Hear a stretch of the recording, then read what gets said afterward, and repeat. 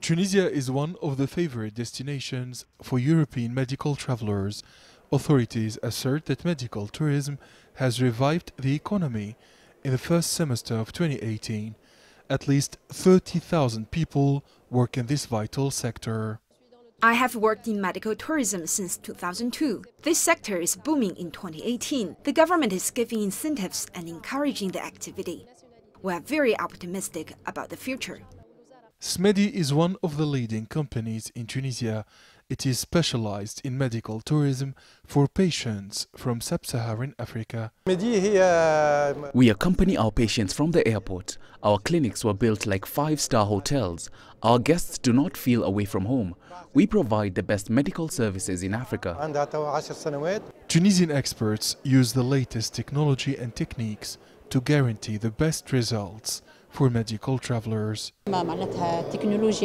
Tunisian specialists provide an extraordinary array of medical treatment in cardiology, cosmetic surgery, dentistry, orthopedics, sports medicine and neurology, general surgery, in vitro fertilization, capillary transplant, medical spa treatment and reconstructive surgery.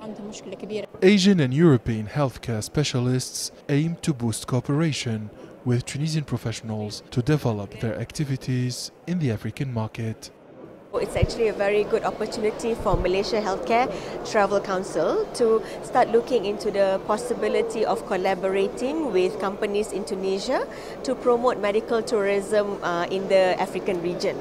So for Malaysia, this is a good gateway into the African market, and we hope to have a win-win collaboration with Tunisia.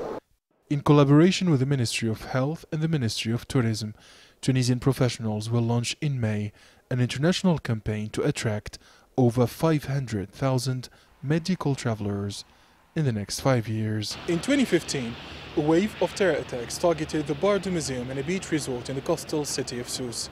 Millions of tourists deserted the North African state when their countries issued travel bans to Tunisia.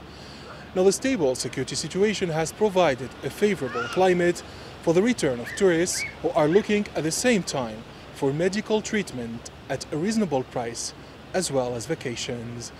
Aden Shawashi, CGTN, Tunis.